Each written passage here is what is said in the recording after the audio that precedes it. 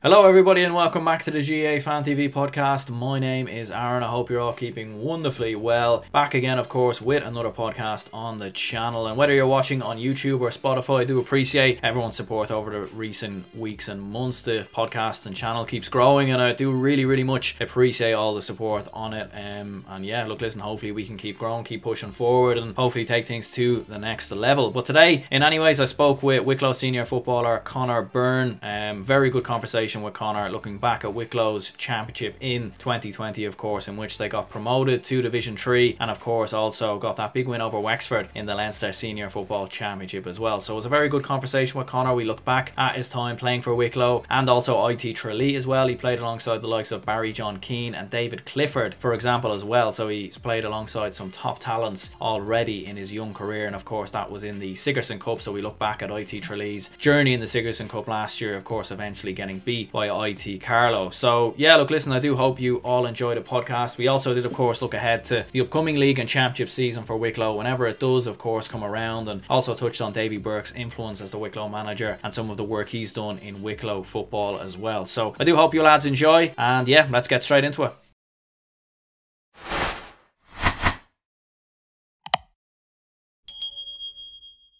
Okay, so I'm joined here by Wicklow senior footballer Conor Byrne. I suppose first of all, Conor, I appreciate you jumping on and appreciate your time today. I'm glad to look back at the Wicklow Senior Football Championship from last year, and of course look back at Wicklows Championship last year as well.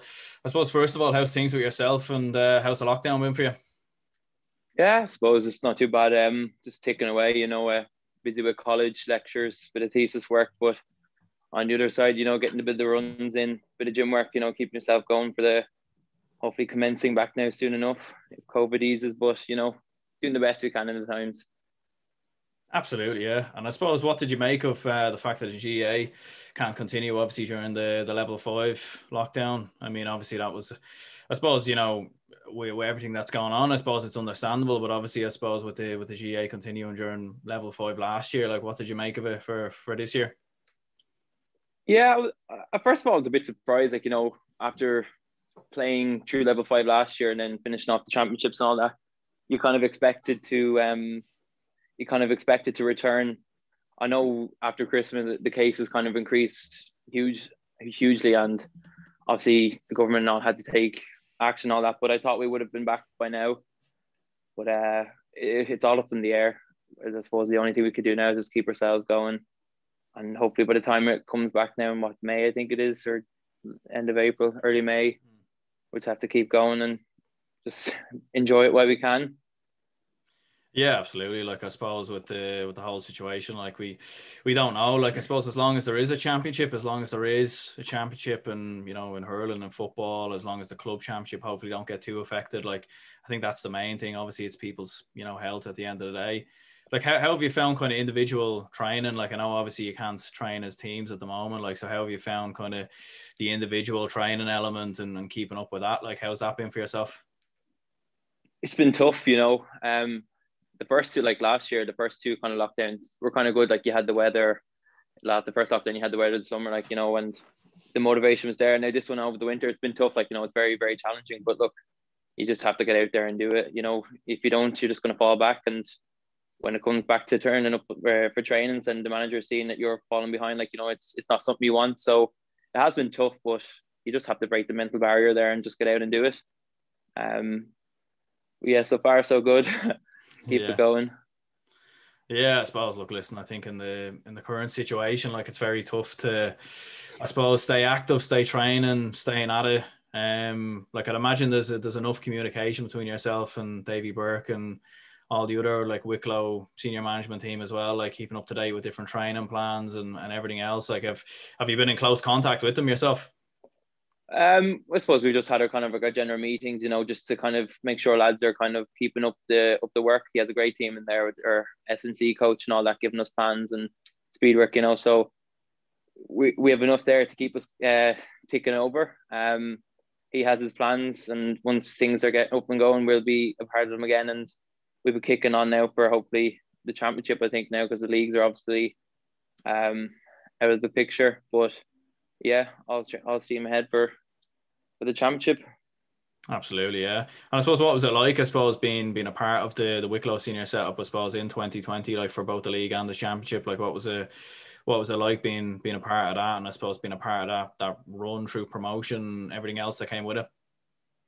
Yeah, so this was kind of like my second proper year in with the senior team, and obviously Davies first year. Like, very impressed with his kind of ideology and his philosophy. Like, he knows what he's a man that knows what he wants, and he knows how to get it. And the proof's in the pudding. Like, he got us promoted from Division 4 in 1 year, and the championship win as well in 1 year. So it's been very interesting. I've learned a lot over the year. Definitely my confidence playing at such a high level.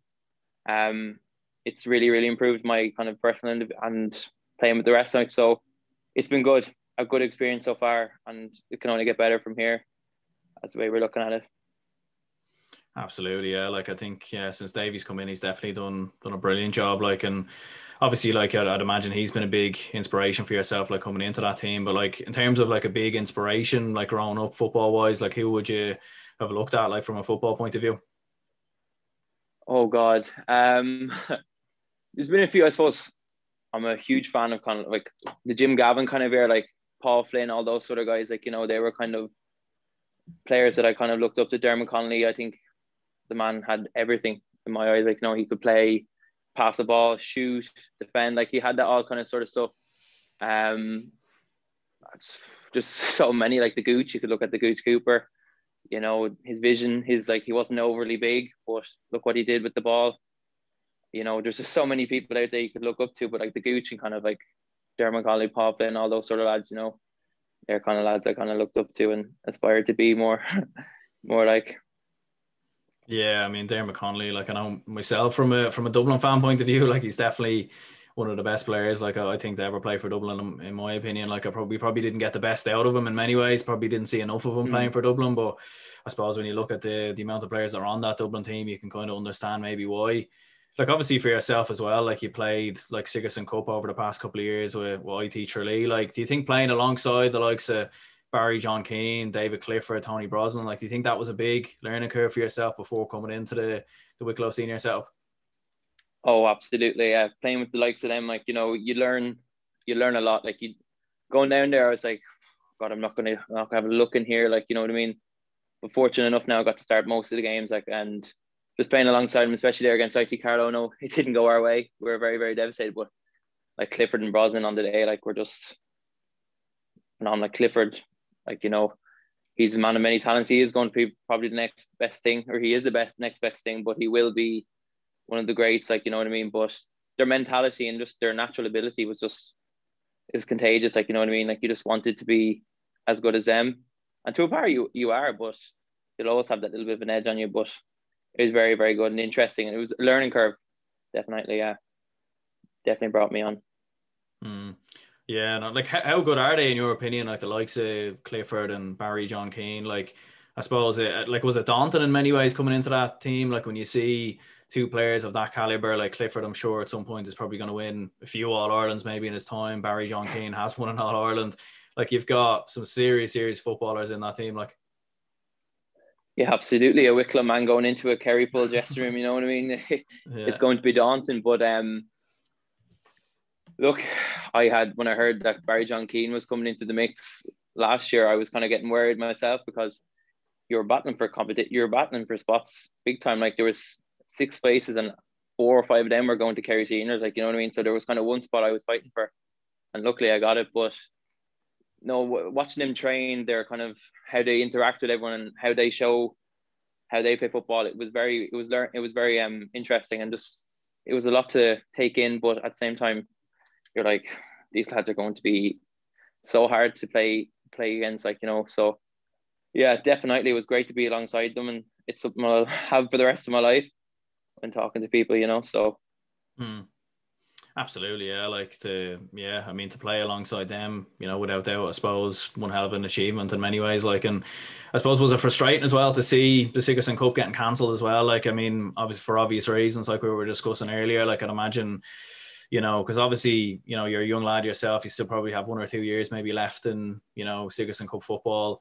How frustrating was that to see that getting cancelled?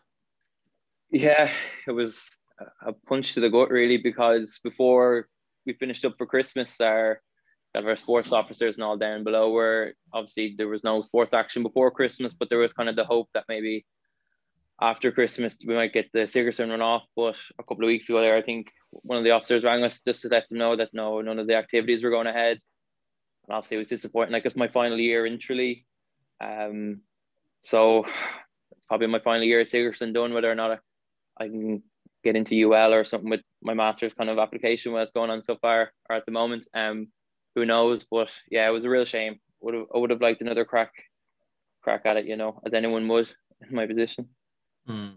Yeah, no, absolutely. Like, I think, I think the unfortunate thing with this whole situation is a lot of the younger players, like whether it be minor, Fitzgibbon, Sigerson, under 20, like, unfortunately, a lot of them have, their development in many ways, I think, has been stunted quite a lot, I think, by this pandemic, which is definitely, hugely frustrating for yourselves, I can imagine. And I suppose when you look back at, the 2020 league and championship season, like, how would you reflect on that championship and league season for Wicklow? Yeah, it was quite good. I don't think we can be too disappointed. I suppose we're probably looking to get clinch number one.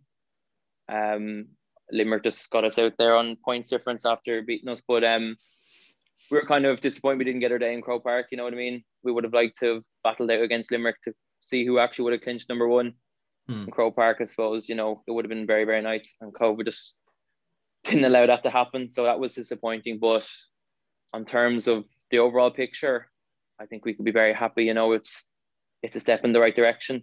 Obviously, going into Division 3 this year, we would have liked to, with the new format split into 2 4s, it would have been great to have a crack at some of them.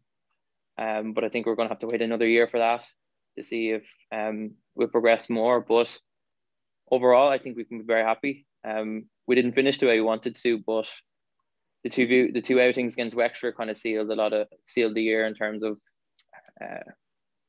achievement, and being overall happy with how we performed throughout the year.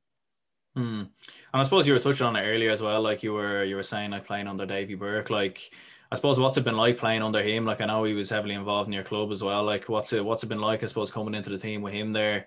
Undoubtedly a very experienced coach, with looking back at what he's achieved in the past. So what's it been like playing under him?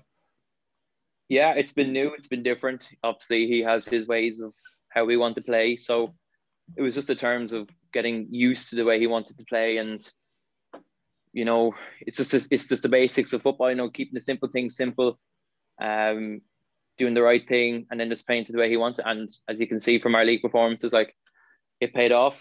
Obviously, it wasn't the finished article. There's more to us, but it was a good starting point for him and his kind of platform. So all we can do is buy into it more, and hopefully it will bring us on to the next level. And like, what do you think it was in many ways that, I suppose, led to that promotion for Wicklow? Because I suppose going into the 2020 league season, I think a lot of people maybe would have had Antrim or Sligo or Carlow, maybe not even Limerick as down as probably the real promotion candidate. So for yourself, like, what do you think was kind of the turning point, or maybe the key difference in, I suppose, getting over the line and getting those kind of key victories towards the end over the likes of Antrim and, of course, Wexford as well? Again, I think it was just just buying into his kind of ideology and his way of going. The first game in Carlow, I think we lost by 2. It was devastating. We could have really clinched 2 points there. And then I think we went to Waterford, and I think after the Waterford game is where we kicked on. I think we had 2 or 3 games. We bet Waterford, and then Sligo. Sligo actually, I think, was the turning point, really. I know we went out Limerick the following week. It didn't go too well, but after that, I think guys kind of started to believe that, look, we're well capable of getting out of Division 4. We're not a Division 4 team anymore. We've been here for so long. We're sick of this stereotype about Wicklow. They're not a good team or whatever it is. Like, and we just wanted to prove people wrong. Like, you know what I mean? We proved, we're definitely up to the standard of being better than a Division 4 team.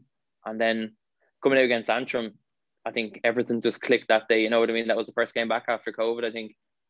And that was just a taste of everything going right for us. Just went so well that day. A lot of people performed. It was an overall good team performance, actually, in that aspect. And then that just kicked on to Wexford and the championship. Then got us over the line. Mm. Yeah, I suppose to come back from the lockdown as well. Like I'm not too sure what you were eating during that lockdown to produce a performance like that against Antrim. Like it was nothing short of remarkable in many ways. Like what players do you think were kind of key, in your promotion chase, in your opinion, I suppose, other than yourself? I suppose Captain Dean Healy, like, the man in the middle, like he's a force to be reckoned with. He's a good leader. He'll always give it his best. Like he always leads from the front. Podger Tool again in the middle. Again, he's a big man. He does a lot of running. Rory Finn, you have your veterans there like Rory Finn, Shawnee Furlong, and like Mark Jackson all coming in there from keeper, and then Wayne Donnelly in the centre back line. You have so many, Dave Devereux wing back, Owen Darcy.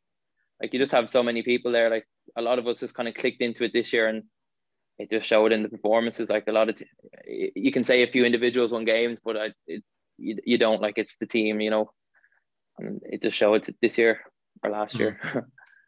Yeah, I suppose from looking at Wicklow myself, anyway, they definitely look like more of a team unit. Like obviously, a player like Shawnee Furlong, like he's been there, quite a long time with Wicklow, been one of their top players, like over the past couple of years. What's it been like, sort of, training alongside him and some of the other kind of experienced lads in that Wicklow team? Yeah, it's been great. As a veteran, Shawnee is like he's been around a long time. He knows the game well. He's been very welcoming, and like he'd be very, he wouldn't be shy to let you know what you're doing wrong, but at the same time he'll prompt you when you're doing something right. Like he's like a teacher in some way. He's a good influence in terms of like he'll let you on a few tips to better your game, or let you know like do this and do that, and that will help you get past. And he just upped your game a little bit, and he's obviously a top quality player over the years. Like his scoring ability is just, it's remarkable. Like, so you kind of take things away from him, and then of course like the Dean, the leadership kind of skills like that. You just want to get a bit more confident around the lads, and then it'll just fall together. Like so it's been great playing, and Rory Finn as well. Like it's been playing amongst them. Like it's been very it's been a good experience. All right.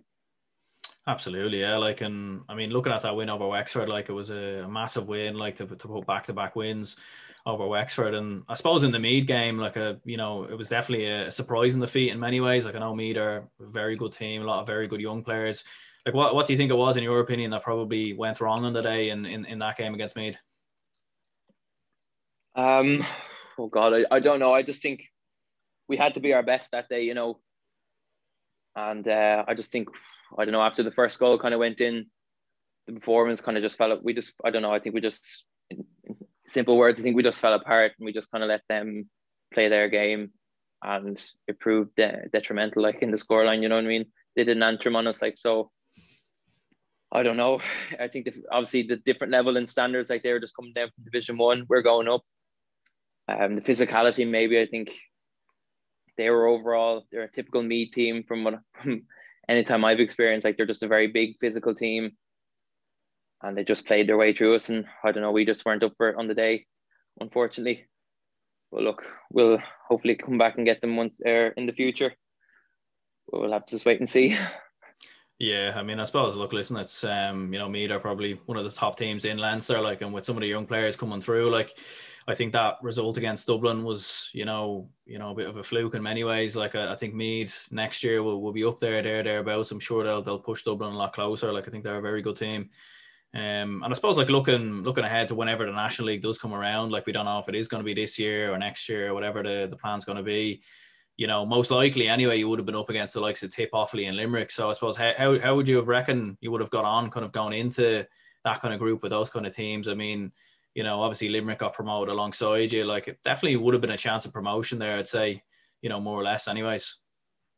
Yeah, with the new format, was it 2-4s and the top two teams go into semi-finals? I was thinking you could definitely clinch one of the semi-final spots, I think. I think we could have, like Limerick, it's head to head there. Like anyone could take that. Tip, obviously their performance this year, getting to an All-Ireland semi-final, they'd be tough. Maybe you might struggle against them. Who knows? Offaly, I think, would be kind of like the deciding game. You know what I mean? Over the years, we've had, from you could see the championship there. I think last time before we bet Wexford, I think Offaly was our last championship win. I think, but yeah, I think we definitely could have clinched the semi-final spot. and probably possibly got to the final. Like, you know, everything would have had to go well, obviously. But yeah, I think we definitely would have got to a semi-final spot in that group. Obviously, I think you're looking at the northern teams then, like Cavan and all them. Like, it'd be very, very tough. But it would have been very nice as your first year in Division 3 to stay up there and then to get to a semi-final. Like, you know, it'll be another step forward. And then obviously the following year, you'd be looking to maybe get to the promotion. But yeah, I personally think we could have got to a semi-final. Yeah, like I suppose, you know, with the fact there's only 4 teams, it's either relegation or, you know, promotion battle. There's no middle ground, I suppose. Like, is there any kind of good young players coming through at the moment, like with that Wicklow team, in your opinion? Like, is there any players kind of coming through that you think in the next couple of years could really, you know, break onto that team and kind of make a difference, I suppose, for Wicklow in the next couple of years? Yeah, I suppose like you have the likes of Owen Darcy and all that's there, Grode Murphy, and then there's 2 other lads coming in, Matthew Ging and Killian McDonald. You know, they're on the under-20s there. There's a few more as well that are coming up through the under-20s and all that, you know, so they definitely are going to make an impact. You know, I can only see Wicklow football going up. The quality of and the standard of our county teams are getting better and better, and we're competing more as we go into the Leinster kind of competitions. As you can see, I think, was it 2 years ago, Kevin O'Brien's minor team got to a semi-final, I think, against Kildare, lost in a replay. You know, so we are starting to challenge the teams around Leinster and bring up the standard of football in Wicklow and kind of take that stigma away of, oh, we're an easy win. You know, so I think definitely there's a load of few players coming through that would really kind of bring us on to that next level as they develop. And I suppose like what would you kind of see maybe even as a realistic ambition for Wicklow as well over the next 3 to 4 years? Like, is it about just building, I suppose, through the divisions, maybe getting 1 or 2 wins in Leinster, or would you think even further than that, in your opinion? Definitely building through the leagues. Like, I think we definitely Division 2 would be a good start, you know, at the moment with the way we're going. Like in Leinster, I don't think many teams are going to have not a chance in Leinster, but I think their focus on Leinster is probably get as far as they can, maybe get a Leinster final day out, and then have the best chance you can against the Dubs. But I just don't see anyone beating Dublin for a couple of years yet. You know what I mean? They're producing such footballers and such teams that I think it's so hard for them to beat. Like, they just cruised through everyone this year. Like, I don't think they really had much of a challenge. So I think it's up to us and the rest of the counties to just get up to their level and try challenge them that little bit more. But in terms of Wicklow, yeah, definitely building through the national leagues and probably progressing more to Leinster semi-finals and go from there, I think would be a good aim for Wicklow. Yeah, and I suppose like when you look at even counties like Carlow and Longford as well that have been able to put kind of good wins together, like good runs together. You did, you know, Cavan in Ulster, you know, this year winning an Ulster title, and you Tipperary winning a Munster title. I know, obviously, like you were saying there, Dublin are probably, you know, streets ahead, not just of Leinster, but probably the entire country in many ways. Like, what do you make, I suppose, of the likes of Carlow and those counties going on good runs? Like, does that kind of give you confidence maybe as well that, you know, for Wicklow, that you can kind of have that run, that, you know, you've seen the blueprint, you've seen that it is possible? Oh, absolutely. Yeah, the 2 years that Carlow had there in Leinster, going through the qualifiers, going through, like it gave you belief that the smaller teams or the weaker teams could get up there and compete with the best, you know. But if you're going to do that, you're going to have to do it consistently. You know, you can't just do it for 1 or 2 years and then just fall back to Division 4 and wait another 5 or 6 years to go back up. You know, you're going to have to, like the Dubs, you just have to be consistent, you know, year in, year out, or week in, week out. Like, you're just going to have to keep the consistency up and make sure that you're remaining to that level and competing to the best you can. And obviously, like, they brought in the Tier 2 championship as well. Like, I don't know what the plan's going to be for 2021 now. They might push it back to 2022. But what were your thoughts on that when that came in? Obviously for Wicklow, like, you know, depending on if they did get promoted, then I suppose they wouldn't be eligible for the Tier 2. But what's your kind of thoughts on the Tier 2 structure? It's a bit of a mixed feeling. You know, it's obviously given us and other kind of weaker counties that would not usually get a big run in championship a chance to win silverware, you know. I think, was it Division 3 and 4 teams Yeah, I think it's Division 3 and Yeah, 4 teams. yeah. Yeah. So it's kind of evening the playing field a little bit, like, but at the same time you want to be competing for Sam Maguire, like, but I just at the same time, yeah, it's just a mix. It's such a mixed feeling. Like, you just grow up watching the All Ireland finals, like, I want to get there, but realistically, like, it's a big picture frame for Wicklow, So the tier two is definitely a nice step in terms of us trying to win a bit of silverware, and how they run it. It'll be interesting whether or not they go forward with it first or after the club championships, but yeah, it'll be interesting to play in it, all right. Hmm. Yeah, and I suppose like even playing in Crow Park as well, like would that be maybe the main motivation? Like say like what they done with hurling last year, the way they kind of had the hurling or the Joe McDonagh Cup final on the same day as the All Ireland final. Like would that be a bit of a motivation for yourself as well and for the Wicklow team that if you were to go into the tier two, well look, listen, at least there's a chance to play in Crow Park. You'll probably, everyone will be watching on TV if it's before the All Ireland final and so on. Yeah, absolutely. I think the day in Crow Park or to play under a crowd, like, you mightn't get the sellout crowd that you would for an All Ireland final, but you definitely get a big crowd. And as you said, it'd be on television. You get the coverage, So I think definitely that will sell it a bit more to players, definitely, and it'll probably bring the kind of the fun into it more. Players are playing for, you're not just playing for a qualifier, like, you're playing for a trophy, a place in Crow Park. And look, it's what every player really wants. It's the dream for, I'd say, 99% of GA players, like, you know what I mean? So it's definitely one of mine. Yeah, absolutely. Like, and I don't know, like maybe further going down the line, even something, I was saying before, like if they could do something even like in the hurling where the winner of the Joe McDonagh Cup goes into, the final 12. So the winner of the tier two goes into the final 12, the All Ireland Championship or something like that. Even that would be something kind of a motivation, I suppose, that you'd go back into the All Ireland series. I suppose looking back at, your time, playing obviously with Avondale as well in the Wicklow Senior Club Championship. Like, what's that been like, I suppose, as well? Like, you got that big win over Rathnew in 2019 as well. Like, I'd imagine that was pretty huge for yourselves. Yeah, no, the club championship it's been very up and down for us over the last 3 or 4 years. I think we've had three semi-final defeats in 4 years, I think. So it's been it's been tough, but at the same time, we're up there. Like, we're up at the top four. That win over Rathnew in 2019 was huge. You know what I mean? It was a win that hadn't occurred in a long time. It was a hard fought one. It was cliche Rathnew not giving up. They were dogged. They were just not giving up easy. But we were confident. Like, we didn't play into their strengths. We kind of played into ours, and we played our game, and it paid off in the end after extra time. So yeah, it was club is going. It's kind of how to say, we're nearly there. We just need to get over that final hurdle and claim claim the county final. Hmm. You know. Absolutely, yeah. Like how competitive is the club scene in Wicklow in your opinion as well? Because you have Rathnew, who probably caused one of the big shocks there a few years ago when they beat Vincent's in the Leinster Club Championship, which I think caught a lot of people by surprise. Bray Emmets looked like a great team there as well, and you have yourselves and a few others. So, how competitive is the Wicklow club scene in your opinion?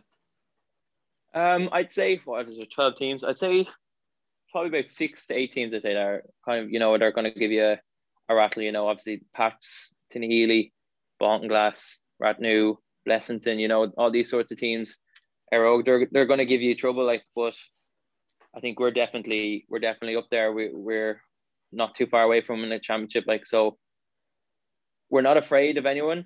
I think we just need to, like, kind of focus more on ourselves and get over that mental barrier ourselves and release the fear and just kind of play our own game and stick to our strengths. And I think definitely will be a force to reckon with once we get to that final. We were devastated last year to miss out on it by penalty shootouts. It was devastating. Like, it was my first year as captain of the senior team, so I kind of had not a bit more pressure, but obviously had a bit more responsibility on your shoulders. Like, and try to do as best I can from the front each game. And you kind of did go into the semi-final, and then to lose out on penalties now was heartbreaking. Like, I would have much rather like a replay or something, but due to COVID, like, we just didn't have the time to do it. But yeah, going into 2021 now, definitely excited for the championship.